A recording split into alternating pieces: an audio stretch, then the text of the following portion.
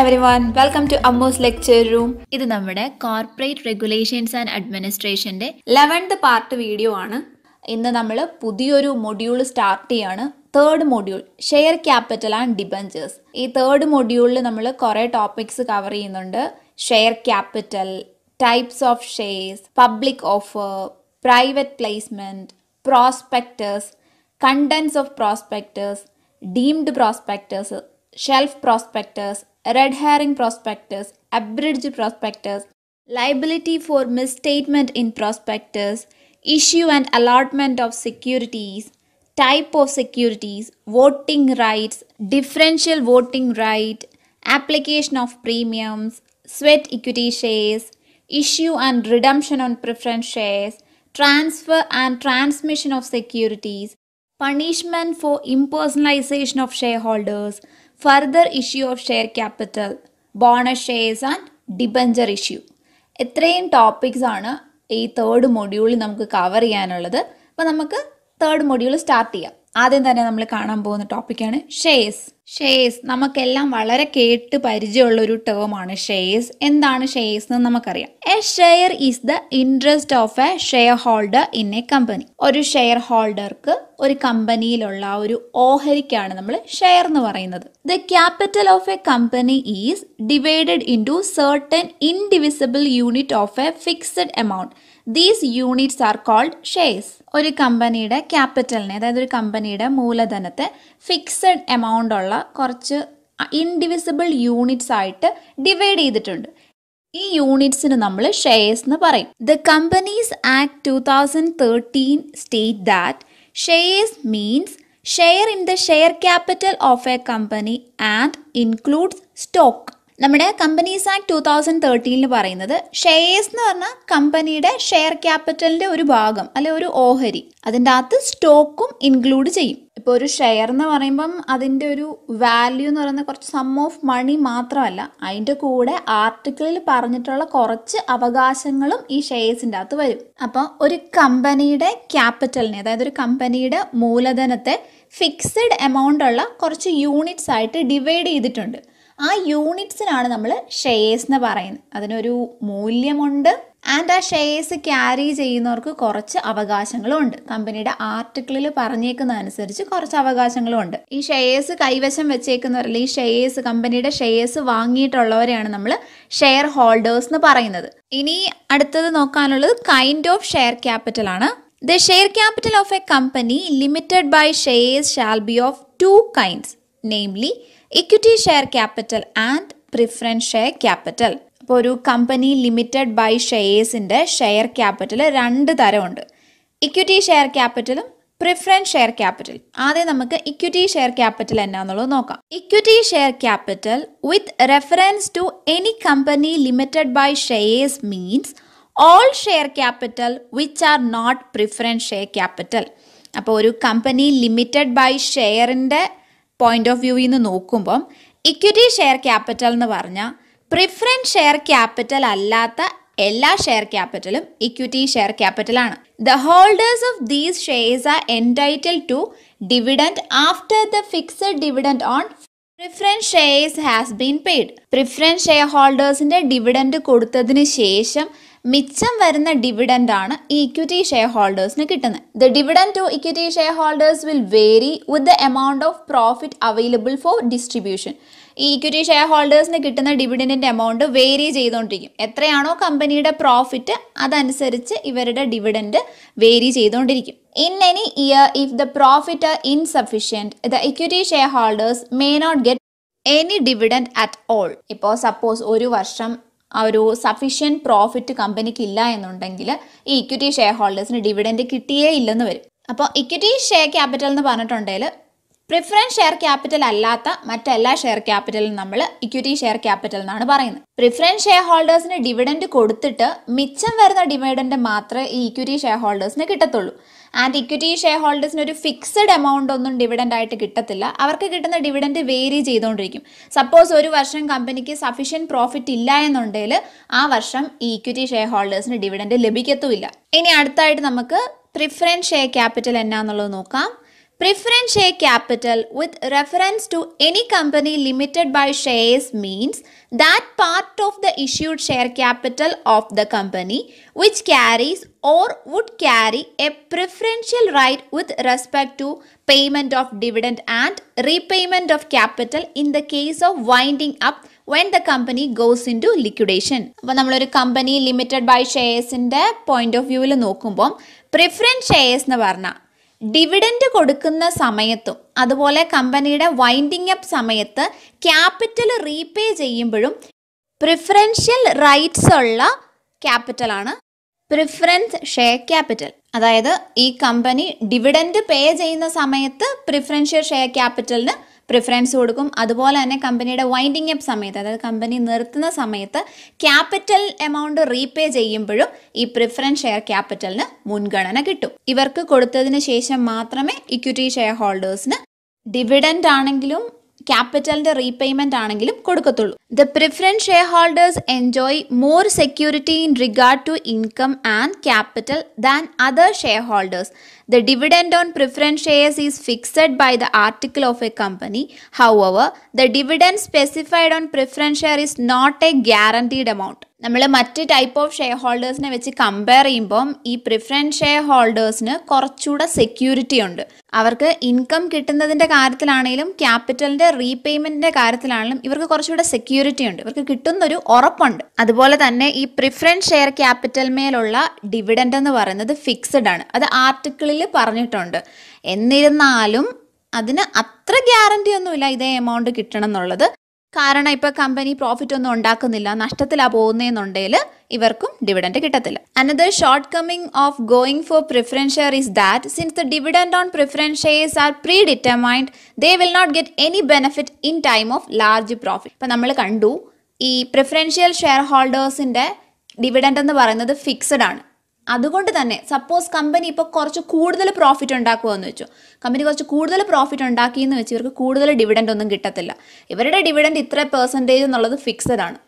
എന്തോരം ലാഭം കമ്പനി ഉണ്ടാക്കിയാലും ഇവർക്ക് ആ ഒരു ഫിക്സഡ് എമൗണ്ട് ഓഫ് ഡിവിഡൻഡ് മാത്രമേ കിട്ടത്തുള്ളൂ. കൂടുതൽ ലാഭം ഉണ്ടായെന്ന് വെച്ച് ഇവർക്ക് കൂടുതൽ ഡിവിഡൻഡ് ഒന്നും കിട്ടത്തില്ല. പക്ഷേ ഇക്വിറ്റി ഷെയർ ഹോൾഡേഴ്സിൻ്റെ കാര്യത്തിൽ അങ്ങനല്ല. ഇക്വിറ്റി ഷെയർ ഹോൾഡേഴ്സിൻ്റെ ഡിവിഡൻഡ് വേരി ചെയ്യും നമ്മൾ പറഞ്ഞു. സപ്പോസ് കമ്പനിക്ക് ലാഭമൊന്നും ഇല്ലെങ്കിൽ അവർക്കൊന്നും കിട്ടത്തില്ല. കമ്പനി നല്ല രീതിയിൽ ലാഭം ഉണ്ടാക്കുകയാണെങ്കിൽ ഇക്വിറ്റി ഷെയർ ഹോൾഡേഴ്സിന് കൂടുതൽ ഡിവിഡൻഡ് കിട്ടും. അപ്പോൾ അതാണ് equity share ക്യാപിറ്റലും preference share ക്യാപിറ്റലും. Preference share capital എന്ന് പറയുമ്പോൾ അവിടെ ഒരു കുറച്ച് പ്രിഫറൻഷ്യൽ റൈറ്റ് ഉണ്ട്. ഡിവിഡൻഡിൻ്റെ കാര്യത്തിലാണെങ്കിലും ക്യാപിറ്റലിൻ്റെ റീപേയ്മെൻറ്റിൻ്റെ കാര്യത്തിലാണെങ്കിലും ഇവർക്ക് മുൻഗണനയുണ്ട്. ഇക്വിറ്റി ഷെയർ ഹോൾഡേഴ്സിന് അങ്ങനെ മുൻഗണനയൊന്നുമില്ല. ലാഭം ഉണ്ടെങ്കിൽ ലാഭം കിട്ടും, അതും പ്രിഫറൻസ് ഷെയർ ഹോൾഡേഴ്സിനുള്ള ലാഭം കൊടുത്തതിന് ശേഷം മാത്രം. അതുപോലെ തന്നെ ക്യാപിറ്റലിൻ്റെ റീപേയ്മെൻറ്റിൻ്റെ കാര്യത്തിലും അങ്ങനെയാണ്. പ്രിഫറൻസ് ഷെയർ ഹോൾഡേഴ്സിൻ്റെ ക്യാപിറ്റൽ റീപേ ചെയ്ത് കഴിഞ്ഞതിന് ശേഷം മാത്രമേ ഇക്വിറ്റി ഷെയർ ഹോൾഡേഴ്സിൻ്റെ ക്യാപിറ്റൽ റീപേ ചെയ്യത്തുള്ളൂ. പക്ഷേ സപ്പോസ് കമ്പനി ഒരു വലിയ എമൗണ്ട് പ്രോഫിറ്റ് ഉണ്ടാക്കുകയാണെങ്കിൽ ഇക്വിറ്റി ഷെയർ ഹോൾഡേഴ്സിന് അതിന് ബെനിഫിറ്റ് കിട്ടും, അവർക്ക് കൂടുതൽ ഡിവിഡൻഡ് കിട്ടും. ബട്ട് ഈ പ്രിഫറൻസ് ഷെയർ ഹോൾഡേഴ്സിന് ഫിക്സഡ് പെർസെൻറ്റേജ് ആണ് ഡിവിഡൻഡ്. അപ്പം എത്രയാണോ അവരുടെ ആ ഒരു ഫിക്സഡ് പെർസെൻറ്റേജ് അത്രയും പെർസെൻറ്റേജ് മാത്രമേ അവർക്ക് ഡിവിഡൻഡ് കിട്ടത്തുള്ളൂ. ആൻഡ് സപ്പോസ് കമ്പനി ലാഭമേ ഉണ്ടാക്കുന്നില്ല, നഷ്ടത്തിലാണ് പോകുന്നത് എങ്കിൽ equity share ഹോൾഡേഴ്സിനും preference share ഹോൾഡേഴ്സിനും dividend ഒന്നും കിട്ടത്തില്ല. ഇനി അടുത്തതായിട്ട് നോക്കാനുള്ളത് കൈൻഡ്സ് ഓഫ് പ്രിഫറൻസ് ഷെയർസ് ആണ്. ഈ പ്രിഫറൻസ് ഷെയർസ് പല ടൈപ്പ് ഓഫ് പ്രിഫറൻസ് ഷെയർസ് ഉണ്ട്. അത് ഏതൊക്കെയാണെന്നുള്ളത് നോക്കാം. ഒന്നാമത്തെയാണ് cumulative preference shares. These are shares on which dividend goes on accumulating till it is fully paid up. If the dividend is not paid in any year due to non-availability of profit, the right of the shareholder for dividend does not lapse. അതായത് cumulative preference shares എന്ന് പറയുവാണെങ്കിൽ suppose ഒരു വർഷം കമ്പനിക്ക് ലാഭം ഉണ്ടായില്ല, അതുകൊണ്ട് share ഹോൾഡേഴ്സിന് dividend കൊടുക്കാൻ പറ്റിയില്ല എന്ന് വെച്ചു. അപ്പം ഒരു വർഷം ഡിവിഡൻഡ് കൊടുത്തില്ല എന്ന് വെച്ച് അത് കിട്ടാതെ ഒന്നും ഇരിക്കത്തില്ല. ക്യുമുലേറ്റീവ് പ്രിഫറൻസ് ഷെയർസ് ആണ് എങ്കിൽ ഈ വർഷം ഡിവിഡൻഡ് കൊടുത്തില്ല എങ്കിൽ അടുത്ത വർഷം ഈ വർഷത്തെയും കൂടെ ചേർത്തുള്ള ഡിവിഡൻഡ് കൊടുക്കും. ഇപ്പം 2 വർഷം കമ്പനിക്ക് ലാഭമൊന്നും ഉണ്ടായില്ല, ഡിവിഡൻഡ് കൊടുക്കാൻ പറ്റിയില്ല എങ്കിൽ മൂന്നാമത്തെ വർഷം കമ്പനി ലാഭം ഉണ്ടാക്കുമ്പം ഈ കഴിഞ്ഞ 2 വർഷത്തെയും കൂടെ ഡിവിഡൻഡ് ചേർത്ത് മൂന്നാമത്തെ വർഷം കൊടുക്കും. അതാണ് ക്യുമുലേറ്റീവ് പ്രിഫറൻസ് ഷെയർസ് എന്ന് പറയുന്നത്. സപ്പോസ് ഒരു വർഷം ഡിവിഡൻഡ് കൊടുത്തില്ലെങ്കിൽ അടുത്ത വർഷം അതും കൂടെ ചേർത്ത് അതുകൂടെ അക്യുമുലേറ്റ് ചെയ്തുള്ള ഡിവിഡൻഡ് ഷെയർ ഹോൾഡേഴ്സിന് കൊടുക്കും. ഇനി അടുത്തൊരു ടൈപ്പ് ഓഫ് പ്രിഫറൻസ് ഷെയർസ് ആണ് നോൺ ക്യുമുലേറ്റീവ് പ്രിഫറൻസ് ഷെയർസ്. നമ്മളിപ്പോൾ ക്യുമുലേറ്റീവ് പ്രിഫറൻസ് ഷെയർസ് എന്താണെന്നുള്ളത് കണ്ടു. അതിൻ്റെ നേരെ ഓപ്പോസിറ്റ് ആണ് നോൺ ക്യുമുലേറ്റീവ് പ്രിഫറൻസ് ഷെയർസ് എന്ന് പറയുന്നത്. These are shares on which the dividend does not go on accumulating. If there is no profit or there are inadequate profit in any year, these shares get no dividend or get a partial dividend. They cannot claim arrear of dividend of any year out of the profit of the subsequent years. അപ്പം cumulative preference shares നമ്മൾ കണ്ടപ്പോൾ cumulative preference share ഹോൾഡേഴ്സിന് suppose ഒരു വർഷം dividend കിട്ടിയില്ലെങ്കിൽ അടുത്ത വർഷത്തെ ലാഭത്തിൽ ആ ഡിവിഡൻഡ് കൂടെ ചേർത്ത് അവർക്ക് കൊടുക്കും. പക്ഷേ നോൺ ക്യുമുലേറ്റീവ് പ്രിഫറൻസ് ഷെയർസിൻ്റെ കാര്യത്തിൽ അങ്ങനെയല്ല. സപ്പോസ് ഒരു വർഷം കമ്പനിക്ക് ലാഭം ഉണ്ടായില്ല, അവർക്ക് ഡിവിഡൻഡ് കൊടുക്കാൻ പറ്റിയില്ല എന്നുണ്ടെങ്കിൽ ആ ഡിവിഡൻഡ് പിന്നീട് അവർക്ക് കിട്ടത്തില്ല. പിന്നീട് അടുത്ത വർഷത്തെ ഡിവിഡൻഡിൻ്റെ കൂടെ കിട്ടാത്ത വർഷത്തെ ഡിവിഡൻഡ് അവർക്ക് ക്ലെയിം ചെയ്യാനൊന്നും പറ്റത്തില്ല. അപ്പം അങ്ങനെ ഒരു വർഷം സപ്പോസ് കമ്പനി ലാഭം ഉണ്ടാക്കിയില്ല, ഡിവിഡൻഡ് കിട്ടിയില്ല എന്നുണ്ടെങ്കിൽ അത് അവിടെ തീർന്നു, പിന്നെ അവർക്കത് കിട്ടത്തൊന്നുമില്ല. അങ്ങനെയുള്ളതാണ് നോൺ ക്യുമുലേറ്റീവ് പ്രിഫറൻസ് ഷെയർസ് എന്ന് പറയുന്നത്. ഇനി അടുത്താണ് participating preference shares. These shares are not only entitled to a fixed rate of dividend but also to a share in the surplus profit which remains after the claim of the equity shares have been met. The surplus profit are distributed in a certain agreed ratio between the shareholders of participating preference shares and equity shareholders. സാധാരണ preference share ഹോൾഡേഴ്സിന് എങ്ങനെയാണ് dividend കിട്ടുന്നത്? ഒരു fixed percentage ഉണ്ട്, ആ fixed percentage dividend അവർക്ക് കിട്ടും. അല്ലാണ്ട് അവർക്ക് സർപ്ലസ് പ്രോഫിറ്റിൽ നിന്നൊന്നും ഡിവിഡൻഡ് പിന്നെ കൊടുക്കത്തില്ല. പക്ഷേ ഈ പാർട്ടിസിപ്പേറ്റിംഗ് പ്രിഫറൻസ് ഷെയർ ഹോൾഡേഴ്സിന് ഫിക്സഡ് ഡിവിഡൻഡും കിട്ടും, കമ്പനി സർപ്ലസ് പ്രോഫിറ്റ് ഉണ്ടാക്കുന്നുണ്ടെങ്കിൽ അതിൻ്റെ ഒരു ഷെയറും കിട്ടും. ഈ surplus profit participating preference share ഹോൾഡേഴ്സിനും equity share ഹോൾഡേഴ്സിനും ഒരു എഗ്രീഡ് റേഷ്യോയിൽ ഡിസ്ട്രിബ്യൂട്ട് ചെയ്ത് കൊടുക്കും. അപ്പോൾ കമ്പനിയുടെ സർപ്ലസ് പ്രോഫിറ്റിൻ്റെ ഒരു ഷെയറും കൂടെ കിട്ടുന്നവരാണ് പാർട്ടിസിപ്പേറ്റിംഗ് പ്രിഫറൻസ് ഷെയർ ഹോൾഡേഴ്സ്. അടുത്ത ഒന്നാണ് നോൺ പാർട്ടിസിപ്പേറ്റിംഗ് പ്രിഫറൻസ് ഷെയർസ്. നമ്മുടെ പാർട്ടിസിപ്പേറ്റിംഗ് പ്രിഫറൻസ് ഷെയർസിന് നേരെ ഓപ്പോസിറ്റ് ആണ് non participating preference shares. These shares are entitled to only a fixed rate of dividend. The holders of these shares do not share any surplus profit which goes to the equity shareholders. അപ്പോൾ ഈ non participating preference ഷെയർസിൻ്റെ കാര്യം പറയുമ്പോൾ അവർക്ക് ആ ഒരു fixed percentage of dividend അവരുടെ preference ഷെയർസിന് അനുസരിച്ച് എത്രയാണോ അവർക്ക് ഫിക്സഡ് ഡിവിഡൻഡ് കിട്ടേണ്ടത് ആ ഒരു ഫിക്സഡ് ഡിവിഡൻഡ് മാത്രമേ അവർക്ക് കിട്ടത്തുള്ളൂ. സർപ്ലസ് പ്രോഫിറ്റിലൊന്നും അവർക്ക് യാതൊരു ഷെയറും കിട്ടത്തില്ല. സാധാരണ രീതിയിൽ ഇപ്പോൾ ഒരു കമ്പനി സർപ്ലസ് പ്രോഫിറ്റ് ഉണ്ടാക്കുവാണെങ്കിൽ ആ പ്രോഫിറ്റിന്റെ ഷെയർ ഇക്വിറ്റി ഷെയർ ഹോൾഡേഴ്സിനെ കിട്ടത്തുള്ളൂ. എന്നാൽ പാർട്ടിസിപ്പേറ്റിംഗ് പ്രിഫറൻസ് ഷെയർ ഹോൾഡേഴ്സ് ആണെങ്കിൽ അവർക്കും ആ പ്രോഫിറ്റിന്റെ ഒരു ഷെയർ കിട്ടും. നോൺ പാർട്ടിസിപ്പേറ്റിംഗ് ഷെയർ ഹോൾഡേഴ്സ് ആണെങ്കിൽ അവർക്ക് സർപ്ലസ് പ്രോഫിറ്റിലൊന്നും ഷെയർ കിട്ടത്തില്ല. അവർക്ക് അവരുടെ ഫിക്സഡ് പെർസെൻറ്റേജ് ആ preference ഷെയർസിൻ്റെ fixed percentage of dividend മാത്രമേ ഡിവിഡൻഡായിട്ട് കിട്ടത്തുള്ളൂ. അടുത്തൊരു ടൈപ്പാണ് convertible preference shares. These are shares which entitle there holders to convert dum into equity shares within A certain period. ഇപ്പം കൺവേർട്ടബിൾ പ്രിഫറൻസ് ഷെയർസ് ആണെങ്കിൽ ആ ഷെയർ ഹോൾഡേഴ്സിന് അവരുടെ കയ്യിലിരിക്കുന്ന പ്രിഫറൻസ് ഷെയർസ് ഒരു സർട്ടൻ പീരീഡിന് ഉള്ളിൽ വേണമെങ്കിൽ ഇക്വിറ്റി ഷെയർസ് ആയിട്ട് കൺവേർട്ട് ചെയ്യാം. അങ്ങനെ ഇക്വിറ്റി ഷെയർസ് ആയിട്ട് കൺവേർട്ട് ചെയ്യാൻ പറ്റുന്ന പ്രിഫറൻസ് ഷെയർസിനാണ് നമ്മൾ കൺവേർട്ടബിൾ പ്രിഫറൻസ് ഷെയർസ് എന്ന് പറയുന്നത്. അടുത്ത ഒന്നാണ് നോൺ കൺവേർട്ടബിൾ പ്രിഫറൻസ് ഷെയർസ്. ഈ കൺവേർട്ടബിളിന് നേരെ ഓപ്പോസിറ്റ് ആണ് non convertible. These are shares which do not confer on their holders A right of conversion into equity shares. ഇപ്പം ഇക്വിറ്റി ഷെയർസ് ആയിട്ട് കൺവേർട്ട് ചെയ്യാൻ പറ്റത്തില്ലാത്ത പ്രിഫറൻസ് ഷെയർസിനാണ് നമ്മൾ നോൺ കൺവേർട്ടബിൾ പ്രിഫറൻസ് ഷെയർസ് എന്ന് പറയുന്നത്. ഇനി അടുത്ത ഒന്നാണ് റെഡീമബിൾ പ്രിഫറൻസ് ഷെയർസ്. റെഡീം എന്ന് പറഞ്ഞാൽ തിരിച്ചു വാങ്ങിക്കുക. അപ്പം തിരിച്ചു വാങ്ങിക്കാൻ പറ്റുന്ന കൂട്ട് preference shares. Ordinarily the capital that is raised by the company by the issue of shares can be returned by the company only on its winding up. But a company limited by shares, if authorized by its article, issue preference shares which are to be redeemed.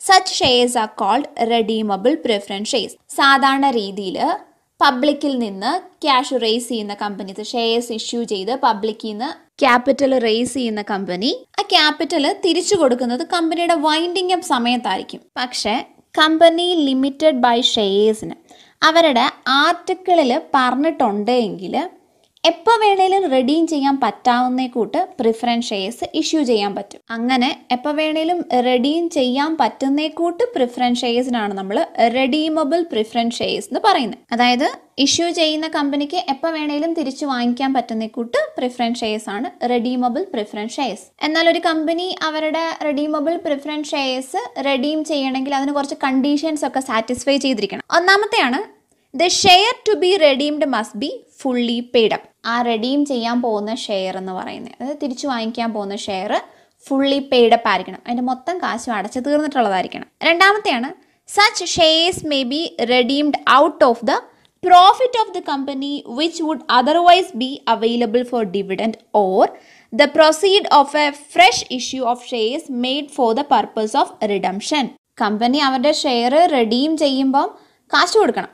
അപ്പം ഒന്നെങ്കിൽ dividend ആയിട്ട് കൊടുക്കാൻ വെച്ചിരിക്കുന്ന പ്രോഫിറ്റിൽ നിന്ന് കാശെടുത്ത് share redeem ചെയ്യാം, അല്ലെങ്കിൽ ഈ ഒരു റിഡംഷന് വേണ്ടി ഒരു ഫ്രഷ് ഇഷ്യൂ ഓഫ് ഷെയർസ് നടത്തി ആ ക്യാഷ് കൊണ്ട് ഷെയർസ് റെഡീം ചെയ്യാം. അപ്പം ഈ രണ്ട് രീതിയിൽ ഷെയർസ് റെഡീം ചെയ്യാം. ഇനി അടുത്ത ഒന്നാണ് any premium payable on redemption must have been provided out of the profit or out of the company's share premium account before the shares are redeemed. Company ഇങ്ങനെ റിഡംഷൻ നടത്തുമ്പം എന്തെങ്കിലും പ്രീമിയം എമൗണ്ട് ഒക്കെ പേ ചെയ്യണമെങ്കിൽ ഒന്നെങ്കിൽ കമ്പനിയുടെ പ്രോഫിറ്റിൽ നിന്ന് ആ പ്രീമിയം പേ ചെയ്യാം, അല്ലെങ്കിൽ കമ്പനിയുടെ ഷെയർ പ്രീമിയം അക്കൗണ്ടിൽ നിന്ന് ആ പ്രീമിയം പേ ചെയ്യാം. അടുത്ത ഒന്നാണ് when redemption is made out of profit, a sum equivalent to the nominal value of the shares redeemed must be transferred to the capital redemption reserve fund. Suppose redemption നടത്തുന്നത്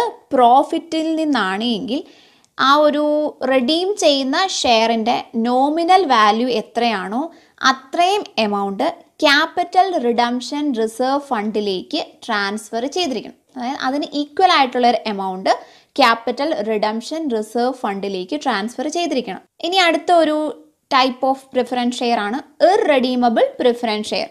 ഇർറെഡീമബിൾ preference shares are those shares which are repayable only at the time of winding up of the company.